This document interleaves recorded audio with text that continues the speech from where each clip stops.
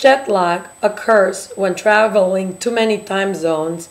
Your body cannot accommodate mentally, physically, and hormonally to the new time zone where you arrive.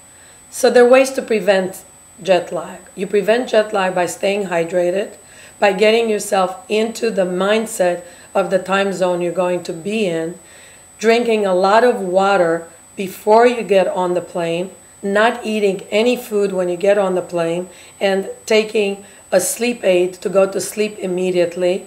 And then when you land, taking a shower, getting well hydrated, and taking a short nap that brings you into the time zone as to where you landed.